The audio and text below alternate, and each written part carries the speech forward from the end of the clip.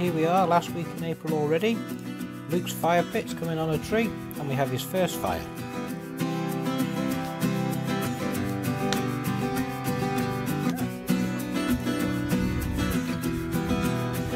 Fry up some sausages, washed down with a cup of stinging nettle tea.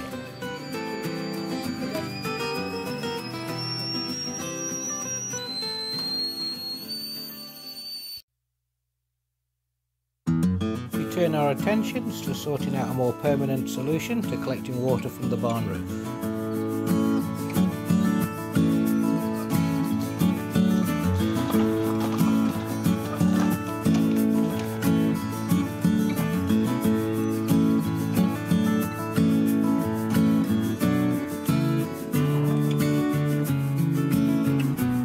I do some manly lifting while the little woman fetches me a cup of tea.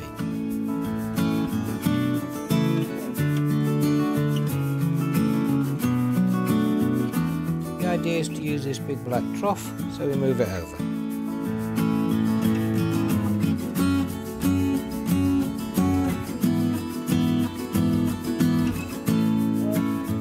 Jane's sturdy legs come into their own as she shoves it into position. The bit of plumbing that Heath Robinson would be proud of, it kind of all comes together.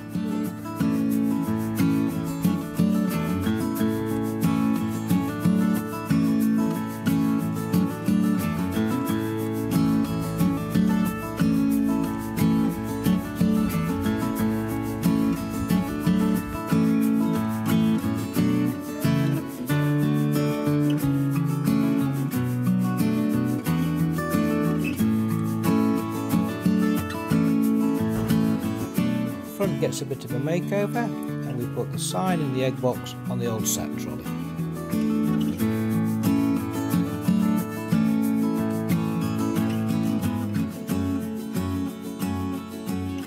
We've decided to plant a hedge, which is a cross between a fence and a hedge.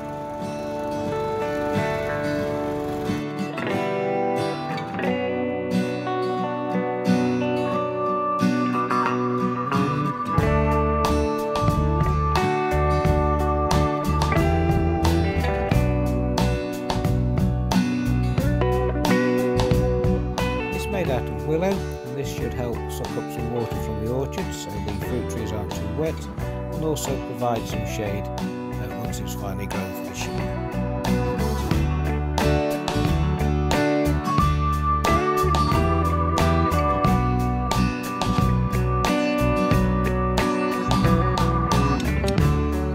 Jane has had the genius idea of inventing this little gadget. It's 4 inches wide, which is the amount we cut off the willow. It's 10 inches long, which is the distance between planting the willows, and that's got a 45-degree angle, which is the angle which we put the willow in. Absolutely bloody marvellous.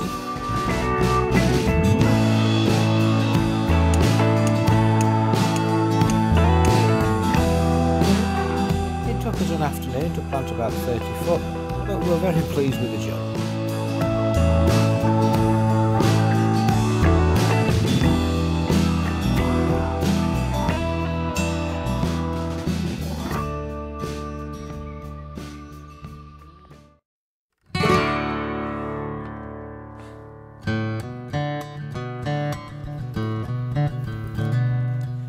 First earlies that are planted, their leaves are starting to come through now, so fingers crossed, all doing well.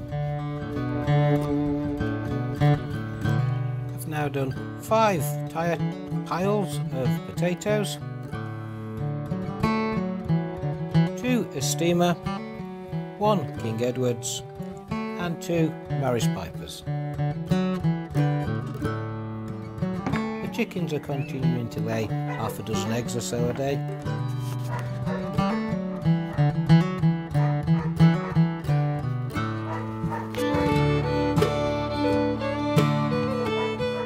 Every now and again, one of them lays a huge double yolker.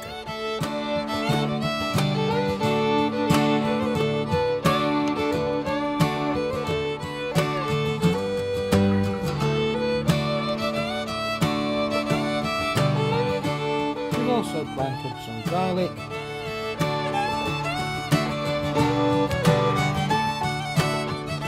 inches